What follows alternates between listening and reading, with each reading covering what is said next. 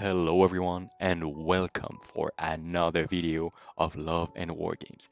In this video, we are going to talk about the latest Battlefleet set for the Sultanate and more specifically for the latest nation to appear for the Sultanate, which are the Egyptian. So for this, we are taking a look at the Abydos Battlefleet set, and it's quite an interesting one because there is a lot of stuff inside. First of all, before we start talking about everything that you will find in there, we have to remember what is the Sultanate playstyle. And it's quite specific in the sense that there is more than any other faction in the game, a lot of their power that comes from the movement phase. Well, there is no movement phase, from their movement capabilities. They are extremely mobile. The Egyptians may be a little bit less than the Turkish, for example, but still it is really key to them. For example, the entire Egyptian roster is skimming, which means that you really can play around with your capacity to hide behind an island and just to bounce on the other side of it and still to be obscured by it. Because when you are aerial, you can, of course, you ignore terrain, but it works both ways, like you cannot hide behind. When you're skimming, you can just stay a little bit in the back and then just bounce off of the cover without having to maneuver around very easily. So that is a huge strength for all skimming factions and for the Egyptians even more because they are fast. They are fast. Though they are more fragile, the Sultanate, than other factions for their point cost. They are more glass cannon E, even though the Egyptians have this problem a little bit less, they're still very expensive and they have very little in the way of boosting their resilience. That can be a little problematic indeed. They do have some things like armored decking in many places, boosting their defenses against aerial weapons. They do have the oracle side constructions here and there, not everywhere though, be careful. And yeah, this means that they need to be played with a little bit of finesse. They will not be just rushing to the center and saying like, okay, come get me, because then the enemy will be able to come and get you. The Sultanate likes also to play with ranges. They have some weapons that they take from the Covenant, for example, like the particle beamers or the etheric lances, that are very good at all ranges. And so what you will want to do is if you face an opponent that is very good at long range, for example, you will want to rush forward very fast, and vice versa. If you're playing against, I don't know, the Alliance with heat lances or Scandinavians that want to board you, basically the whole Imperium wants to board you, then you stay very much in the back and you're still very efficient this way. So yeah, play towards your opponent's weaknesses rather than your own strength, even though the Egyptians have strength more in the long range, I would say. Though, yeah, of course, when you have particle beamers, you are extremely fine at point blank as well. Overall, they do have a higher floor than most armies because if you play them very aggressively and without using cover, they will die fast. Like all skimmings, they have this skimming capacity bonus that is inbuilt in their cost. They cost more. So if you play them like normal ships, they will die faster. They cost more for their pawn cost compared to normal surface ships. And so yeah, you need to be very careful with this. They do not have the range protection of the aerials. So really, if they are taken off at outside of cover, yeah, you will have a bad time. But if you start to master them, they can be a lot of fun. Okay, so what do you get inside? You have basically one sprue that you get 4 times and a resin chip. You also have, I'll say it here, you have 2 portal tokens, which is important because with some other ships, I'm thinking of the Retaj specifically, you do not have the tokens that you need in the box. So it's the size of an SRS token. So you have a lot of those, but it's always nicer when you can have a little portal token, literally with a transparent resin in it. You have this mass for Dreadnought that is absolutely huge. Like you've already seen it on the unboxing video. This thing is massive. There are 3 ways that you can build it, and all 3 versions are quite different. They all bring something different to the table, which is always appreciable, and we'll see in detail what they do. Then you have 4 sprues, so 4 frontline cruisers and 4 frigates mass ones. The Mass 2 cruisers can be built in 4 different ways. You can absolutely build one of each if you want, but there are some that go very well, they scale very well when they have a bigger squadron. We will talk quite a lot about each variant and how they can interact with each other. For example, if you build the Abydos, which is one of the variants of the Dreadnought, it combos very well with the Sabah, which is the artillery version of the frontline cruisers. We will talk about these synergies a little bit in detail so you can know, depending on which flagship you want to build, which cruisers you need, or vice versa. If you really want one type of cruiser, which flagship goes well with it. And finally, we'll have 4 frigates. There are 2 ways to build them. Unfortunately, one of them, in my opinion, is stronger than the other, which is something that can happen in Dystopian Wars, even though like the game tries to be as balanced as possible. Here, there is clearly one good answer. I will see which one, so you build the right one. Though they both look very cool and very stylish in their own ways, and you can absolutely proxy one as the other if you want. Dystopian Wars is clearly a game that you play not in the competitive tournament like you would do 40k. So when there is almost the same weapon, just a little detail, you can absolutely proxy. If what I tell you now for version 3.05 changes in the next version in 6 months, no worries, you can proxy your ships. And as always, whenever you have the choice, don't glue your main weapons. They can fit very well without gluing, so just put them, and when you want to change, just go around. Or you can magnetize if you really want the best quality. And you finally will have 4 Scarabs token. It's those you see at the bottom right now. And those are kind of like SRS tokens.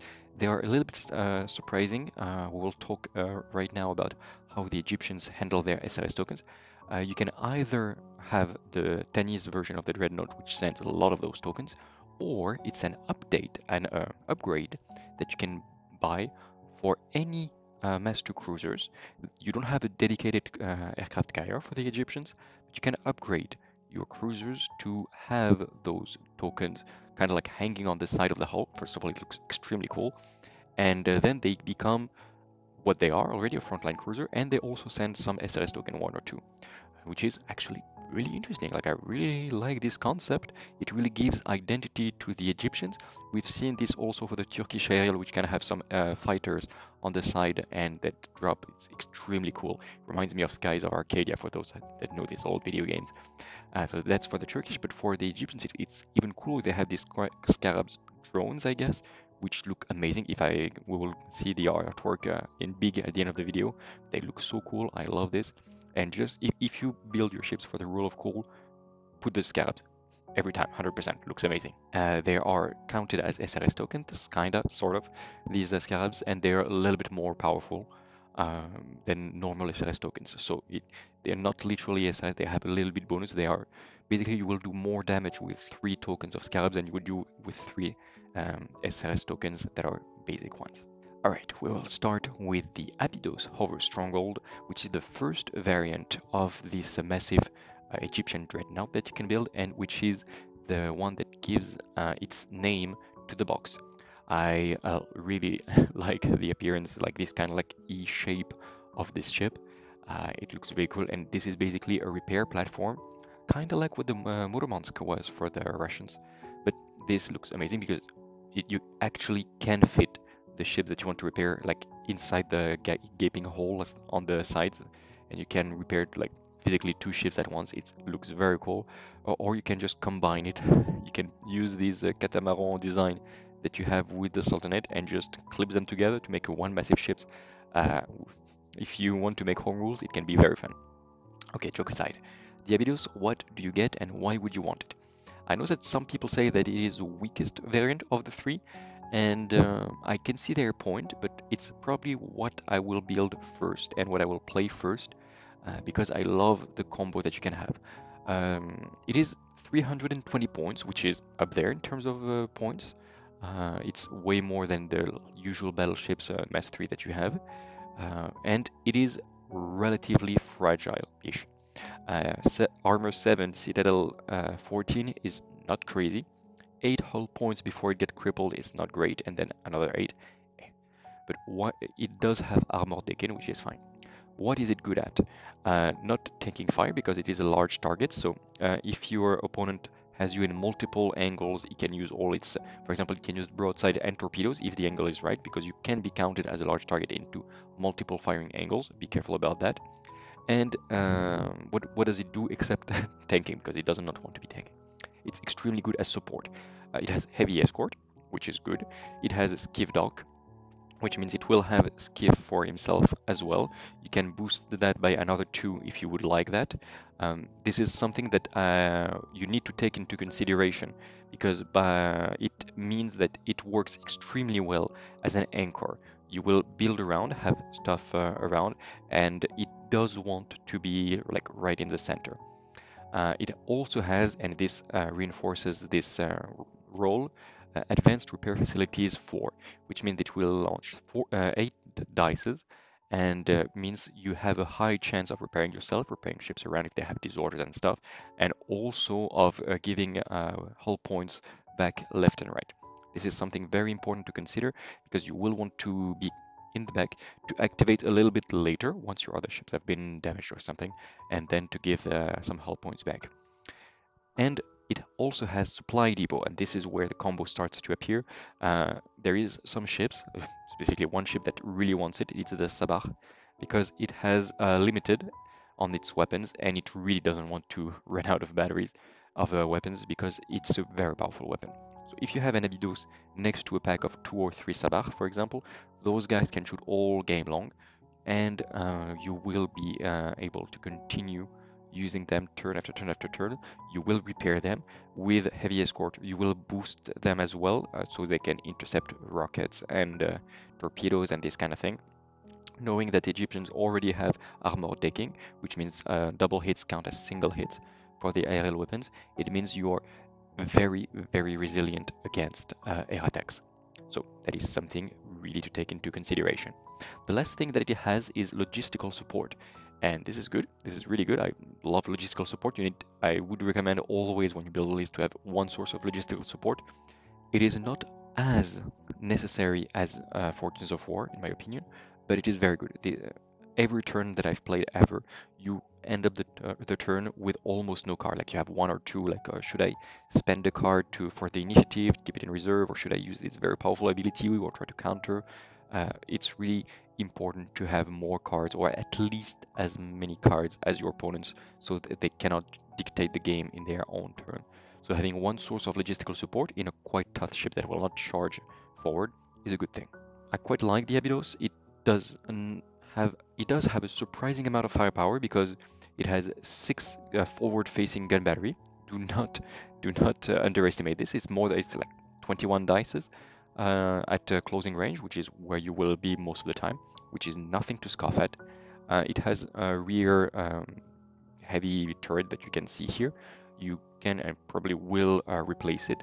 I am still militating to say to the team that develops the game that you should be able to replace it with a generator, like a Mirage would be amazing, or I don't know, a portal generator or anything, something that will make it more Sultanate-y and that would help the Abydos being more considered when compared to the Tanis and the Pharos, because it does need this little extra thing to make it interesting.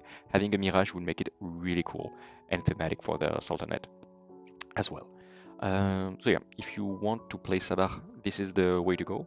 Otherwise, the other 2 variants might be a little bit stronger if you're a competitive player, but that, it comes and goes. As always, it's very good to magnetize the different options, and that's what I would recommend you to do if you have this, because this allows you to be prepared for the future and to always get what is best for you at this precise moment. Alright, let's have a look now on the next variant, which is the Pharos. It costs 15 points more, and it is more vulnerable. What? What are you saying? Yes, because first of all, it's Citadel 13, which means double Citadel will happen very fast, especially when you are a large target and you are lumbering. Lumbering meaning that gunnery weapons, which there's a lot of, will reroll blanks against you, period.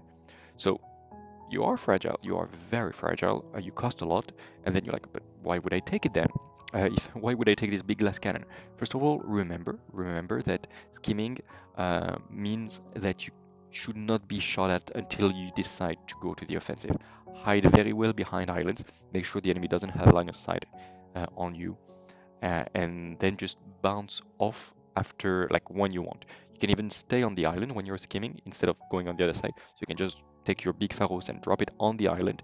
And as soon as you touch the island, it's considered that you see through it, kind of. Like it's not there, and people can see you as well. So be careful not to be engaged too fast. And it has this guy has a lot more weapons. It has a D cannon battery on the rear, which is not seen on the picture here, but it's good. You can keep the D cannon, fine. You can also upgrade, especially those two front heavy rocket batteries that are here, that are shown as heavy gun batteries, but you can replace those two big turrets with particle beamers, for example, and all the weapons here by default are etheric lances and not rockets, which starts to be very, very powerful. Uh, Even more with heavy firepower, which the Abydos had as well, by the way. This means that if you get starting at closing range for the etheric lances, you will deal so much damage. Like, it's insane. This thing really can punch a hole in the toughest target. 6 etheric lances boosted by heavy firepower and uh, 2 particle beamers and a D cannon in the back. That's a lot. Like, it's very powerful. In the lore, if you can read the little text, they say it has so many particle weapons between the particle beamers and the inbuilt etheric lances, and of course the heavy particle cannon that is inbuilt, that it does not have enough power to be fast, like from the generators and stuff. That's why it has lower citadel, because it has so much munitions all around, and it is lumbering because all the power is taken by the weapons, like in Star Trek, all power is to weapon. That's basically what happened. So it's quite fun. It's gonna die every game you put it on the table. It's gonna die because it's gonna be a huge priority target for your opponent, uh, and it can destroy it relatively easily, and but so expect it to die. But in the couple activation that it will survive at full potential, it really, like, each activation will obliterate at least a ship in front of him, and probably a whole little squadron here, and cripple other things left and right. It is extremely powerful, but again, be very careful how you play it.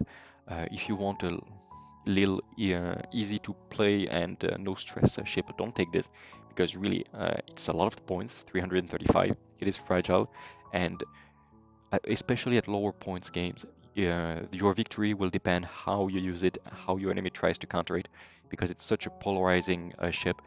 It can either die extremely fast if you use it bad and your enemy can get a line on it, or it can win entire battles by himself if you manage to engage one target after another, because if you get into the closing or point blank range of this thing, you're basically done for.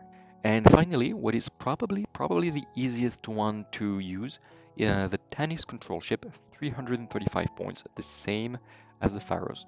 And this guy keeps from the Abydos the 6 forward-facing gun batteries, which is really good. You can upgrade them around, but I would like keep them as gun batteries. It's very good for what it wants to do, which is to stay far away-ish to the enemy.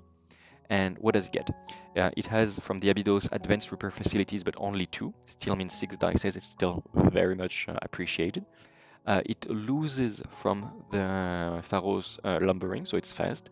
And well, not really fast, but the enemy does not reroll blanks around you with gunneries. Really good. And it has an inbuilt portal generator to the rear, which is actually good because even without considering all the combos that portal generators allow you, since you are Sultanate, this will boost the range of your Repri portal strike, which is all these scarabs that you can launch. It launches 8 scarabs, which already sounds big when you compare it to other carriers, but let's remember they are more powerful than normal SRS. So 8 of capacity of Repri, it's a lot. Like, this is really your main source of power. I mean, 21 dices of gun batteries, even more if you use heavy firepower, is appreciated. But really, like, this is clearly a carrier. Hide behind an island. Don't worry too much because you can fly over, like skim over it if you get too close. But this is really your main role because nobody will enjoy having 8 SRS of crepes on them, like, at all. Plus, it has priority signals, which allow you to basically try again if the enemy cancels one of your Valor card. Not specifically needed because heavy firepower on the Tanis is fine, but there are some units in the Sultanate that do really want to succeed in their Valor effect, especially the next order ships and the mechs that will be released later. So it's good to have this. It goes back to Citadel 14, but be careful, it only has 7 hull points before it gets crippled, and then it has 9 more in the crippled state. But be careful because you lose half of your hyperspace capacity if you lose these 7 hull points, so it can go quite fast, so be careful about that. Still, I do believe this is the most powerful and easy to use variant of the 3 Dreadnoughts. And if you don't know what to build and you absolutely don't want to magnetize like at all, first of all, it's a bit sad, but yeah, I would recommend building the Tanis because it's a ship that will always be efficient. Um, these capabilities are very powerful. It shoots fine, the Tanis. It is tough-ish, and it has a portal generator, which is always appreciated. So really a good ship. And it knows what it wants to do, which is to hide as much as it can, send SRS tokens, and then when the enemy gets close, it can punch back with all its many gun batteries. And now we go to the frontline cruisers for the Egyptians, and we will start with the Sobek coastal skimmer. And it allows us to say that uh, in a generic manner for all the Egyptian ships, these are tough-ish. They are armor 6 at level 12 and 4 hull points in battle ready, 4 in cripple, which is average. It's the default rating of the benchmark of all the ships. It does have armored decking, which protects it from the aerial weapons that may target it, and that's going to be about it. It has only one heavy gun battery, but it is boosted by 2 smaller gun batteries to the front. And when you compare this, it's actually more dices at closing range, for example, which is what you want to be, than, for example, another heavy gun batteries. So what I'm saying is 2 heavy gun batteries at the perfect range, like closing, is going to be 9 plus 4, it's going to be 13. While here it's going to be 9 plus 3 plus 3, so it's going to be 15. So you actually have more firepower with the Sobek than, I don't know, for example, a Yorktown, when you uh, take out of the consideration the fact that it's the Yorktown has Give Them Hell, for example. But yeah, in terms of raw dice, this is really good. It does have coastal bombardment, which does absolutely nothing for now because we don't have landing rules yet. It has landing vessel, which is also the same. So maybe you pay this into points directly, which is not impossible, but right now those do nothing. It does have mine layer, which is actually enjoyable. It's actually quite good. And well, we didn't say the price. It's 118 points. So quite up there in terms of cost. And you're like, oh, is it worth it? I'm not actually sure. I think you pay for the coastal bombardment and landing vessels, and it makes it really not a great choice. You can, however, first of all, have ferric escorts, like most of the Sultanate ships, and you can especially have for plus 20 points, so you reach 138, it starts to be a lot, but you gain then Hypri attack runs for 2/1, which means you are basically a small aircraft carrier. It's not great, but for 138 points, you are toughish, and you still have all your gun batteries and stuff. And you can send 2 SRS Scarab tokens each turn. I would actually, if you really want to have a Sobek, I would recommend to upgrade it each time, because if you do get the basic version for 118 points, it's underwhelming when you compare. Like, it doesn't have any specific rule that makes it very good or very tough. It is skimming, so it's fine-ish, but it's like not amazing. Yeah, really. But if you get it, these SRS tokens, it is then very much a glass cannon. Be very careful because you have 138 points on a ship that is quite easy to sink. But then you do a little bit of everything. You are a quite fine aircraft carrier. Scarab's tokens are very good. If you start to have 2 ships like this, it starts to be really something. And on top of that, you are an expensive aircraft carrier, but that has basically 15 dices at closing of gun batteries. And that's a lot, plus mine layers. So if you take the basic version, it's underwhelming. If you take the version with the aircraft carrier 2/1, it starts to be good and you start to see why you would take it, but it means you are very much a glass cannon, so be careful with that. Another version is the Mesektet Strike Skimmer. This guy, you would see it from the first time and be like, why would I pay for that? Like, it's like you are at 122 instead of 118. And what you do is you basically replace one of the heavy gun battery with a smaller gun battery, which does mean that you lose 4 dices, and you're like, ah, really? And you lose also you lose the mine layer and all the rules about landing, and you're like, well, what the hell? What do I gain for this? You gain 2 things. You gain Vanguard, which is fine. I'm not sure you really want to charge forward. It would be good if you had, for example, a portal generator, but it does not have it. But the interesting thing that you get is heavy torpedo salvo. And this is actually not nothing at all. This is a lot of dices, and yes, it cannot target aerials, and it gets intercepted by SDV, which is usually lower value than ADV. Usually, not on Egyptians, but usually it is. And it does mean that your ship is good for all ranges. At long range and extreme range even, so first turn for sure you will have targets with this, and then even like at closing range, heavy torpedo salvos are still a huge threat, and it's almost more threatening to your opponents, this heavy torpedo salvo, than the gun batteries. Almost. Or depending on the target, it actually is. If they have shields or, I don't know, shroud, it's actually going to be your main source of damage because it cannot be shrouded, you cannot use shields against torpedoes and stuff. So for 122 points, it starts to be a really interesting package. Again, very fragile. Even more if you do, again, the upgrade for plus 20 points of Repli, which I might recommend, but then you are extremely expensive, 142 per cruiser. But then you do everything. You have gun batteries good at closing, especially. You have these heavy torpedo salvos, which means you are great at extreme range up all the way up to closing. And then you also send SRS tokens. So it's like, wow, you do a lot. It's a huge package that is pricey, yes, and easy to destroy, but it's a huge threat. But then if you do that, it means you have a huge target on your back. Like, I mean, your opponent will not let you go because you really will have this capacity of firepower that is insane compared to your resilience.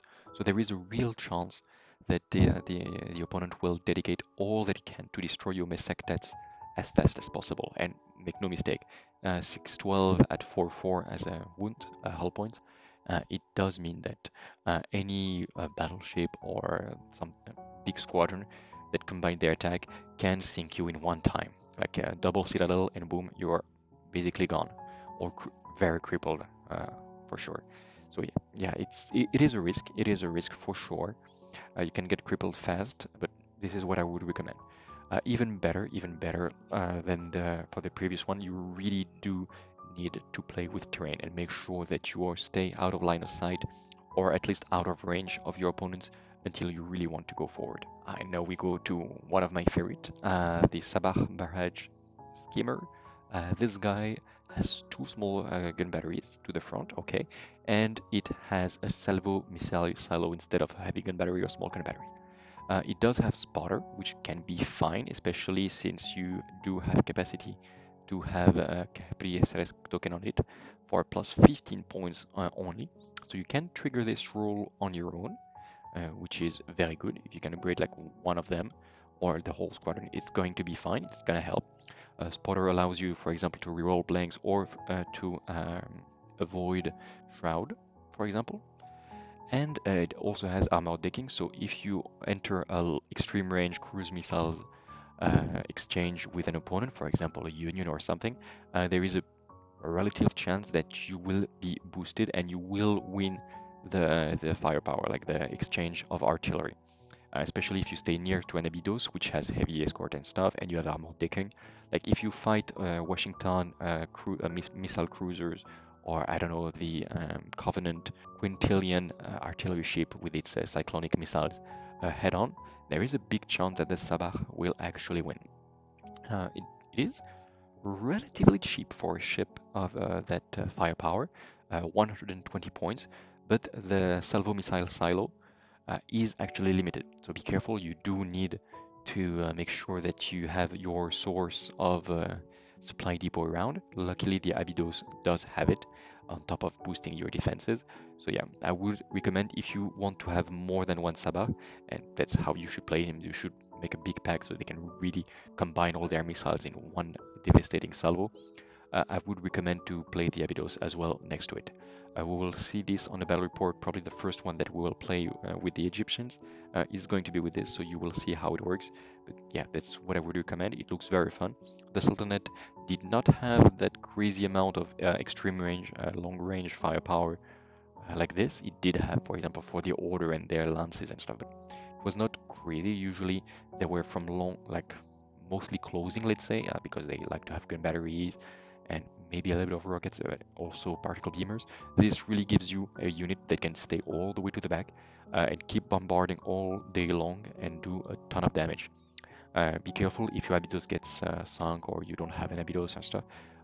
Your salvo missile silo may run out of munition fast, and then you just pay 120 points for 2 gun batteries. Not a good deal. Do note that you have a rocket barrage as well, which means that you will be able to boost your main salvo with more dices, fine, and also especially with rolling blanks. Means you are not so necessary to have a spotter, but then you can roll blanks from rocket barrage, and also, for example, ignore the shroud, which can be very good, especially if you start to be in the missions that happen that night that really trouble you if you don't have spotters around. And finally, we finish with the biggest one of them all, the crazily expensive Medjet Heavy Skimmer. This guy has it all. It has 2 small gun batteries, 1 big heavy gun battery, and it also has heavy broadsides. And heavy broadsides, some people underestimate them, but at point blank it means you will do a lot of damage. And it also have a heavy magnetic bombard, which we've known from the Alliance. And yeah, that's a lot, but you do pay for this. 138 points for a ship that is exactly the same defensive profile. Wow. It means that if you pay the Repli SRS upgrade, it means that you will be at more than 150 points, 153 exactly, for this whole package that can be sunk in one huge salvo. So I'm not sure how I feel about this one. It does have an absolutely insane firepower. Usually you would hear me saying like this thing has 15 dices, like a single ship has 15 dices at closing with its gun batteries, actually 17 with focus gunnery rerolling blanks. That's great. Heavy broadsides, you know what I think about it. It's a great tool that when the enemy gets too close, you can really do a lot of damage with this. Plus the Sultanate can do some shenanigans with their portals to use their heavy broadside at long range. Great. Heavy magnetic bombards, if you start to have at least 2 of the Medjets, it's also a very powerful weapon. So it has everything. Like it is very powerful in terms of firepower. However, it starts to be a lot of points that can be sunk very fast. If you feel comfortable with the game, and for example, the Egyptians are not your first faction, I can recommend the Medjet. Played well by a skilled player, this thing, like a squadron of 3 Medjets, will win the battle by itself. I exaggerate a little bit, but not far from this, because this thing will do everything. Heavy broadsides from the turn 1 with portals. It's gonna have a ton, and I mean a ton of damage with all the gun batteries. And the heavy magnetic bombards will shoot all the way to the back. I think it's aerial, so you can even shoot at the enemy's aircrafts all the way to the back and sunk them at the same time. So it's really powerful. Plus it's skimming.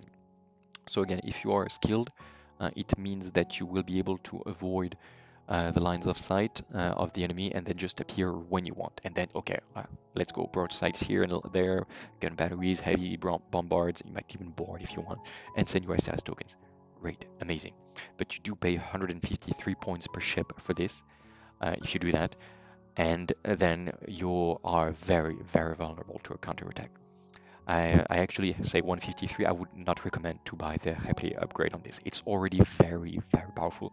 It does not have spotter or anything. So I would really recommend not buying this upgrade for this guy, especially since it is 1/0. So you might lose it fast. So keep it at 138 points and use it as basically a walking firing platform. It has something for every range, heavy broadside for point blank, gun batteries like all of them for closing, and the heavy magnetic bombards for the further range. This is what I would recommend. Stay in position until you can go out and have targets at every range. If you do this, yes, it's going to be devastating. But it does take a little bit of skill, and it means that your enemy does not focus it, for example, with aircraft or like this kind of thing, or with even giant robots. It starts to be expensive enough, one Medjet, that it is not a bad investment to drop one of your giant, I don't know, Hochmeister Colossus if you are Imperium, to just destroy one of them, because it's so lethal and it's so fragile that it's a good trade is to destroy it with a robot and in one activation, and then try to see around what more you can do. But really, like, it's so much points. If you have one or even just one Medjet with the upgrade of Repli and I have a robot, 100% of the time I will come and pop next to you turn 2 and try to destroy it in one activation. If there is 2, even better. But yeah, these things will have the biggest target of your fleet on their heads. But it can be a strategy. I mean, if all of your targets, your dreadnoughts and everything has a big target on it, your enemy will be a little bit overwhelmed and will not know who to focus. So it can be a strategy to have only expensive ships that the enemy needs to target ASAP. And now we go with the mass ones. And we will start, spoiler, with the one that I think is the best, the Hashashin Destroyer Skimmer. And this guy costs 40 points per model. It starts with a squadron of 2 and can get up to the squadron of 5. And it is good. It is good. There is no two ways around it. It is fast, first of all, speed 11, turn 9. This thing can go around. And it has Shadow Hunter, which means you can deploy it very aggressively and then redeploy it however you see fit. 2 gun batteries is good. Armor decking means it's going to be tough to all the aerial weapons. And it has Gun Runner, which means in a big pack, the gun batteries can really combine to make one devastating attack. Plus, and those that play Turkish already know how good it is with the Temir frigates, it does have a lot of weapons. Light broadsides is meh, but it's fine. 2 gun batteries, we are in destroyer level of firepower here, so it is a destroyer, so fine. And it also have micro torpedo salvos, which is actually quite good. Like micro torpedoes are very powerful. They're quite precise, and I prefer them compared to regular torpedo salvos. So those that played Temir or played against Temir know this, but 2 gun batteries with a gun runner is already a huge threat, and add in the mix micro torpedo salvos and you have a ship that is really, really powerful for its point cost. Light broadsides are just the cherry on the cake.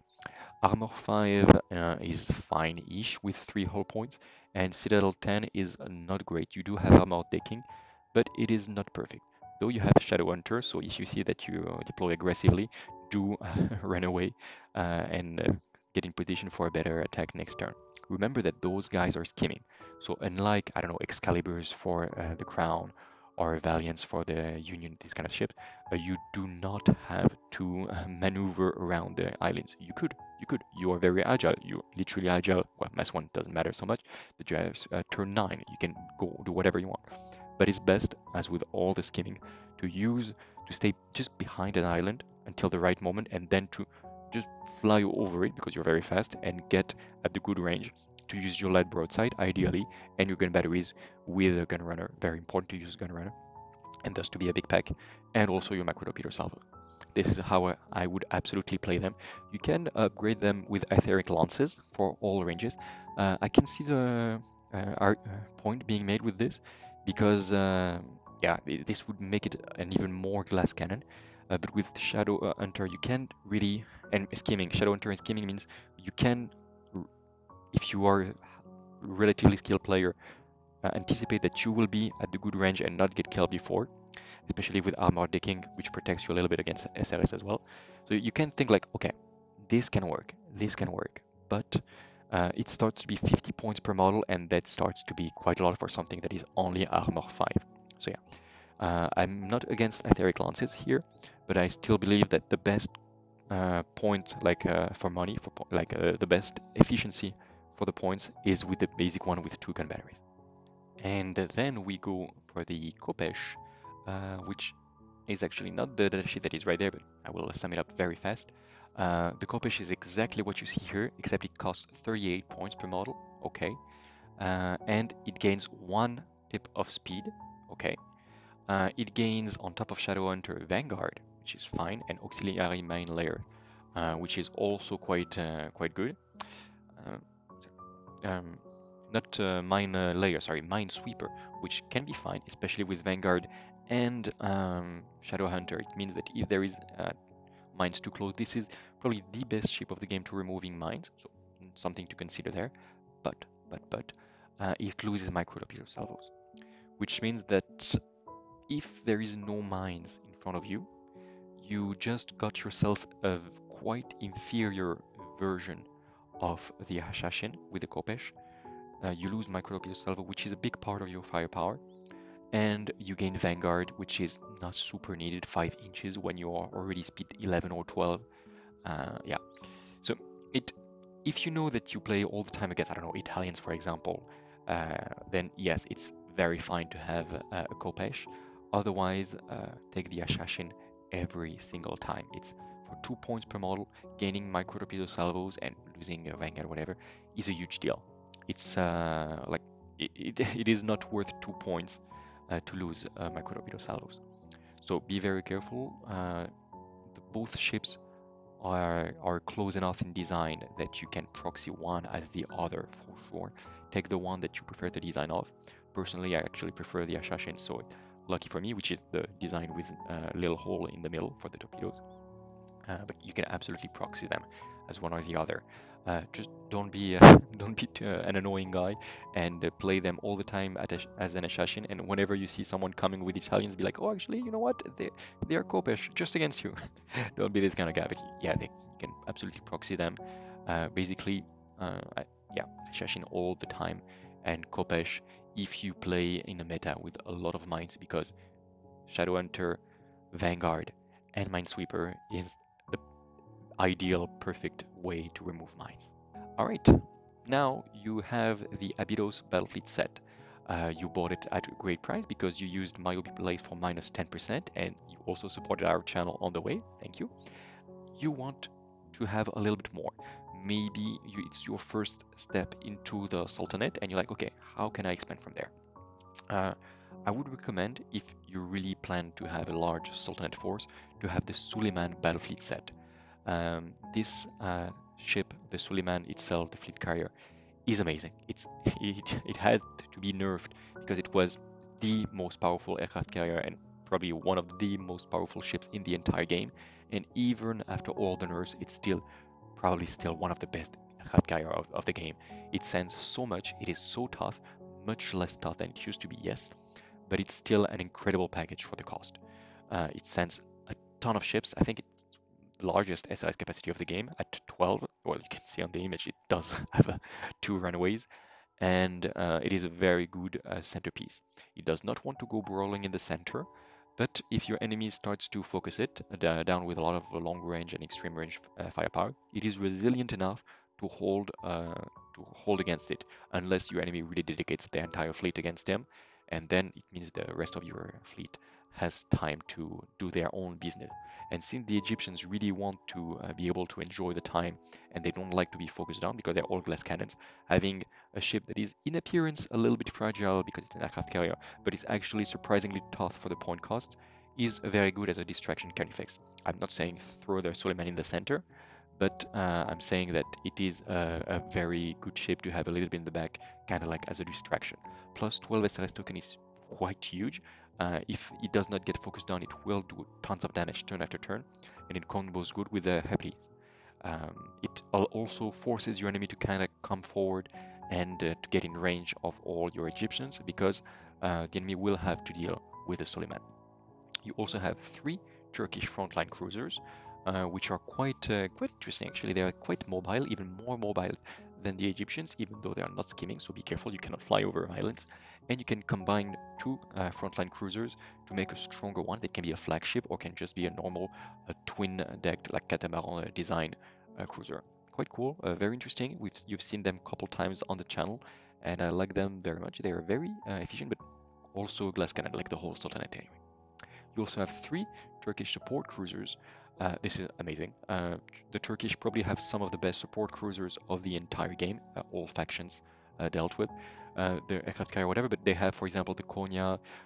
They have a few. The Aydin is amazing as well. They can be attached. They can repair, give you logistical support, boost your mass ones, boost your escorts. Like that. I'm not gonna make an Orbat review of this, but all the Turkish supports are very, very good, except the Constantinople, the aircraft carrier, because don't build it. You have the Suleiman, which is already amazing. You will have 6 Temir frigates. We talked them a little bit before. They are basically kind of like the Hashashins, with torpedoes, broadsides, and gun batteries. Cheaper, but with 1 less gun battery, but still also with gun runner. So really some of the best mass ones of the entire game. Very, very powerful damage dealers. They're very, very small, like the model. So your enemy can be like, whatever, they're not so good. I promise you, your opponent will make the mistake once to underestimate the Temirs, and then you will understand that they are one of your main damage dealer of your entire faction. And you also have 6 ferric skiff escorts, which are these little flying things on the side. Well, the Sultanate is probably the faction that has the most synergies with its escorts, and they look amazing as well. So do more is always good. And something to note is that the Abydos needs 2 escorts, so you don't have to represent them on the model. They're just kind of like tokens, so you can just say they are here and put a dice or something. But it's best if you have the actual models, of course. And yeah, the Abydos, when you buy it, you have 2 of these ferric skiff escorts included in the price. And then you can buy 2 more, so using 4 of them to really have this very good anchor. They will boost your defense, boost your boarding, boost your point blank firepower. It's very good. So the Suleiman is a very good way to start to have quite a lot of these skiff escorts, which are, spoiler alert for the Sultanate, which the more you have, the better. You will never have enough of the ferric skiff escorts. And then you have 3 Sultanate SLS tokens, always good because yeah, you need them. So yeah, the Suleiman is a little bit it's a little bit expensive. I think it's something like 100 euros before the minus 10% of my replays, but it is the largest box that the War Cradle does, and you get 6 brews plus the absolutely massive Suleiman. Like if you've seen it on one of our battle reports, and it's just a huge chunky piece of resin. Plus, it's a beautiful ship. Look at it. If you want something cheaper, you can go with the Retaj Battlefleet Set.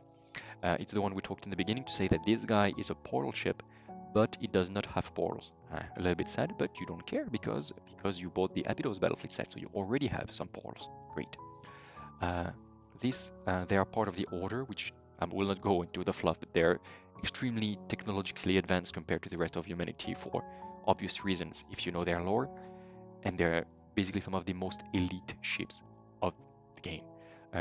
They have, I will start the other way, you have 4 Carol's destroyers, and they are probably the most powerful mass ones of the game, but they are pricier in equal respect. They are extremely good at boarding, at extreme range. Like they do everything, and they are the only mass ones currently in the game that cannot be destroyed by breaching the citadel. So it tells you something.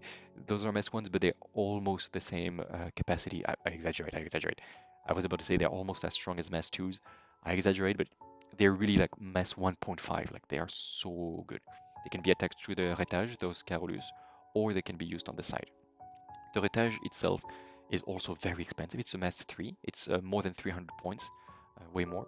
Uh, but it's basically, again, it does everything. It has lots of torpedoes, lots of long-range firepower with all its judgment lances. It has Fortunes of War, amazing. It has a huge blast attack with its Ilios Blast, probably one of the most powerful blasts of the game. It has extreme mobility. It has insane boarding capacities. And it's, as we say, it's very fast, and it puts portal left and right. It can be in reserve. It can appear from a portal. The Order Battlefleet has a strategic reserve inbuilt in its capacities, and it's just amazing. Like it's one of the best ship of the game. Uh, it is relatively fragile for its point cost. Well, that's a Sultanate thing, as always, more glass cannon. But this is one of the most powerful ship of the game. It does everything except tanking. But you've seen it in some of our battle reports, especially the one where it was against the Alliance, and you've seen what it does. It can pop in the rear of the enemy lines and just obliterate everything left and right with boardings, with judgment lances, with the blast, with torpedoes and broadsides and whatever. And plus, it has Carolus with them. It is insane. It is insane. This box is relatively cheap compared to other boxes. You do get a little bit less stuff because it's mostly resin. The Carolus are basically Temir frigates with some resin bits, like with some extra bits. So you do get a little bit less in terms of plastic and resin than you would think, but it's still a cheap box because you only have 4 mass ones and a flagship. But in terms of point cost, you do have a lot. It's a very cheap and it's extremely fun to play. Probably some of my favorite ships in terms of gameplay, because when you play this, you really have this feeling of playing, I don't know, Custodes in 40k, in the sense that they are the elite of the elite and they guard the Emperor and they purge the scourge of the earth, and they will explode the sun on us somehow. And finally, the last option that I would recommend and really recommend is the Sultanate Starter Set. A little bit kind of the same as the Suleiman Battlefleet Set. This is really good to hold the line and to be in the center while your Egyptians are doing their shenanigans, hiding behind islands and being glass cannons. I mean, the Turkish also glass cannons, but they are more like regular navy in this sense, and they need less to be extremely well hidden as the Egyptians do. We talked already about the Turkish frontline cruisers and support cruisers, and the Temir and the escorts. As we said, uh, all of those are very much needed, but you get one sprue less of each, one sprue less of the frontline, and one sprue less of the support, so something to take into consideration. And instead of the Suleiman, you have the Anatolia Battlecruiser, which is much smaller, but it is still very good. It is cheap in terms of points compared to a battleship, for example, or compared to the Abydos or the Retaj we talked about, or even the Suleiman, which is very expensive in terms of points. It is cheap. It plays like a strong cruiser. I think even in the orbit it's called like a battle cruiser and not a battleship. So it played kind of like a cruiser. Don't think it will hold the center by himself, but it is quite good. It is quite good. It does have a few gun batteries, not the full 3 heavy gun batteries package, but still quite good. Played a little bit conservatively, and it's basically a strong cruiser, but there are two named variants that make it very, very interesting. One of the variants, I think the name is a Dogan, don't quote me on this, I think it's Dogan, is the one with portals. It has a portal generator, which is very good, and it can do boarding through the portals. So it's extremely fun and thematic, and I love it. And yeah, it's very fun and quite efficient for the point cost. It's a little bit more about movement shenanigans and playing with portals. And then there is another named variant, which is I forgot the name, whatever. Um, Another variant which has focused gunnery, so already starts to be quite strong, and it has Fortunes of War, which is something that you always need. You don't have it inbuilt in the Egyptians, so if you don't want to buy the Retaj, for example, which also has Fortune of War, I would really recommend getting the Sultanate Starter Set, because then you get Fortunes of War through this name variant of the Anatolia, and it's a really good ship, period. And you have more and more frontline cruisers and support, etc. of the Turkish. I didn't put it here, but you also can, if you want, share the new Fortune and Glory starter set to get all the Turkish aerial fleet, which is really good. You can play them as mercenaries, which is actually something that you might even want to consider even if you play Turkish, because they really, the Crimson League has great benefits to for them. Uh, like if you play them, really, I would recommend. And yeah, it's still in the theme. It's all also Turkish, very beautiful Turkish aerial ships, and this is a good recommendation as well I can make for you because it will look amazing on the table. If you don't know what to buy after the Abydos, between Fortune and Glory, between the Sultanate Starter Set, the Retaj, the Suleiman, etc. Well, it depends on the prices. The most expensive is the Suleiman, then the Starter Set of the Sultanate, and then the cheaper is the Retaj. So see how much you want to spend. Always remember that you have minus 10% through my place, and yeah, you can start to build. Though one recommendation that I would do probably is try to make one game only with Egyptians, because they have a specific play style, and all these options that I gave you include Order or Turkish forces as reinforcements, and maybe you will want to play pure Egyptians, which is actually quite going to be quite fun in terms of gameplay. And if you want to do that, it sounds a bit weird advice, but I would recommend even buying a second Abydos set, which would allow you to have 8 cruisers, so you really can start to do a lot of different things. 8 mass ones, again, very good. You can have one pack of 5 of one type and another pack of 3 to trigger gun runner as best as possible. And as we have seen, all the variants of the Dreadnought of the Egyptians are good. So you can absolutely have a Tanis as an aircraft carrier and a Pharos as a counterpunch, or an Abydos to be in the center and have all the Sabah around. So there is absolutely a possibility. And I think I will conclude on this, that the Egyptians are probably my favorite looking faction of the game. Okay, now there is a French, but for sure they're in the top 3, for sure. And I really want to collect a full 2000 points fleet for the Egyptians. If you do want as well, because you see this image and you're like, yeah, that's what I want absolutely, start with the one Abydos fleet, play them purely, and then you will see, do I want to stay in the theme of these very fragile glass cannon Egyptians? Uh, that's absolutely something that can work. It can work. Yes, I'm not sure it will be a tournament winning list, but it's for sure going to be very fun to play, and you will really gain skill game after game after game, and at some point you will be a really good player with this. Or you will see if you want some order as a deep strike or some Turkish to hold the lines. And of course, you can also have some mercenaries that you will be able to pay. Some of them are quite tough, especially the Black Wolf with all the Russian cruisers. If you don't mind mixing ships around, take some Russians as mercenaries to hold the center. Just a few ships like this, while your Egyptians, after sending the mercenaries that we don't care about, will do all the flanking on the sides. Okay, thank you for having watched until the end. If you like the video, remember to give us a thumbs up, it really helps. And also, if you type a comment to let us know what you think, if you plan to play Egyptian, Sultanate at all, or not at all, if you give us a comment, you will gain a chance to win an entire massive crown force. And when I say massive, I mean massive, or a very large already alliance fleet. We will have two winners for the winter contest. So please enjoy and let us know what you think about this.